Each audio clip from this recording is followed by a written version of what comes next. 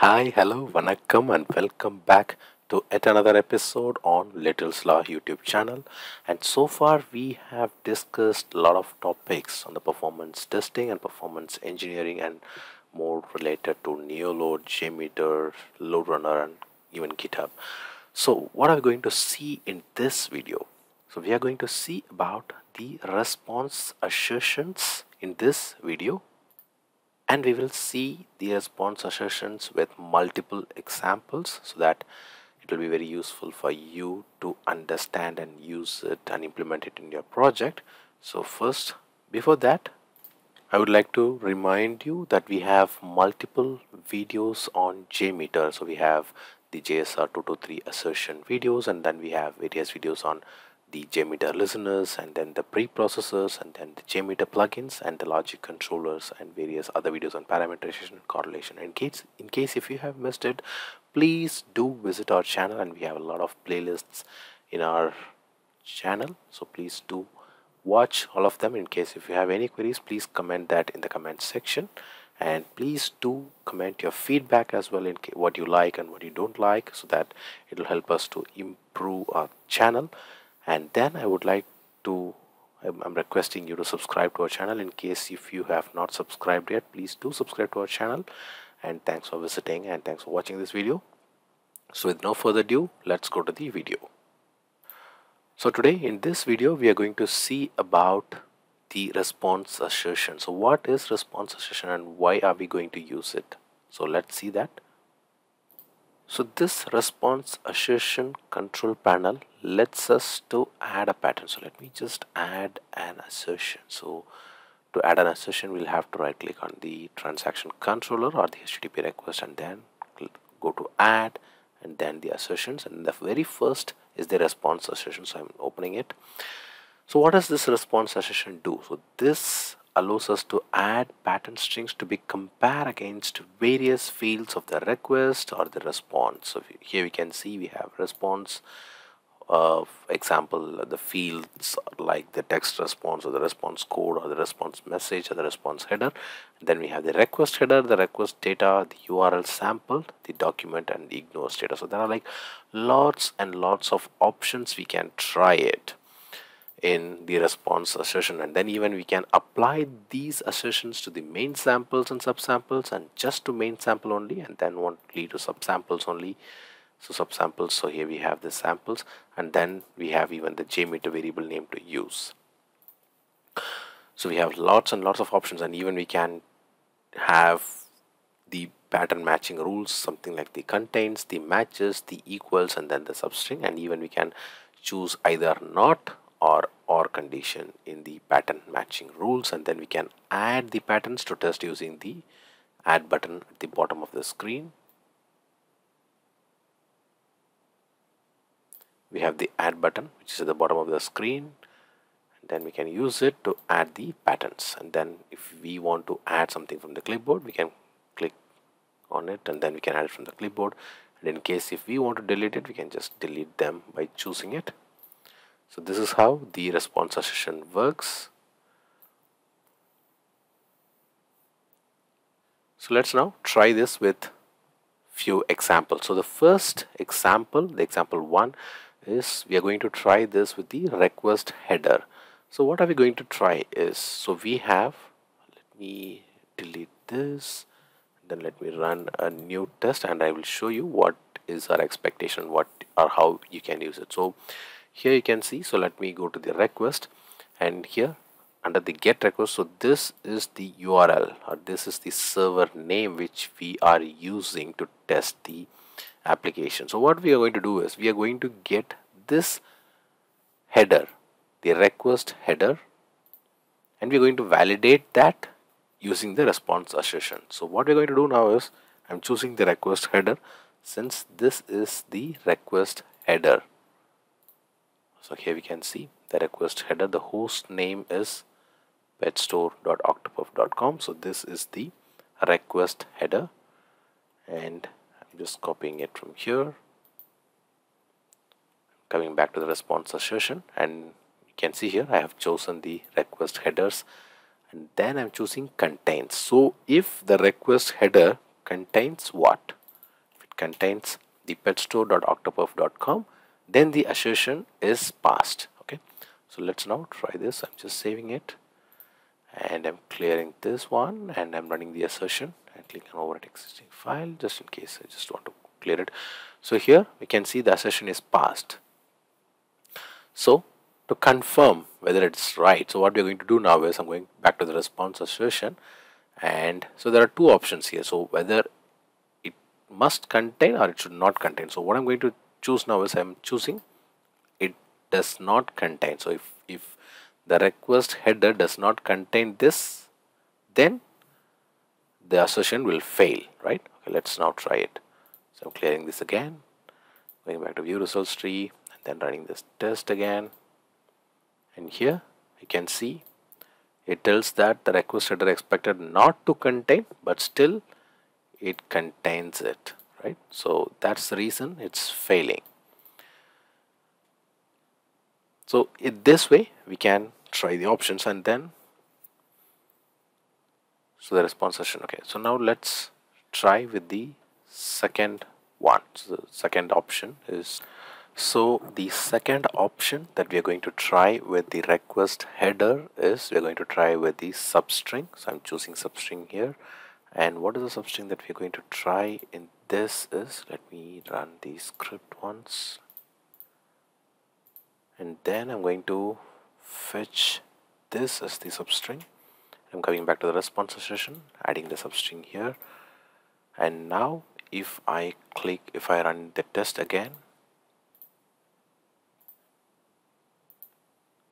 and here we can see the test has been successfully completed since we have got the value as a substring.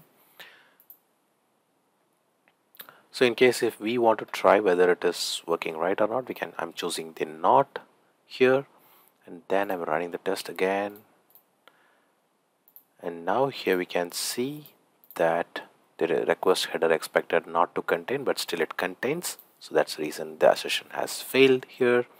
So this is the response assertion. It works with the request headers, and now we will try this with the response. So let's try this example with the response now. So in this example, what I'm going to do now is I'm going back to the view results tree, and here I'm going to check this particular value in the assertion, that is fi, the fish, and then sw01. So let me check this in the response. So for that, what we are going to do now is, let me choose the transaction controller under the HTTP request. So I'm going to add the assertion. So it's again same thing, the right click, add assertions, and then the response assertion. And now this is going to be in the text response. So I'm not making any changes. I'm just going to have it this in the text response, and then it should contain.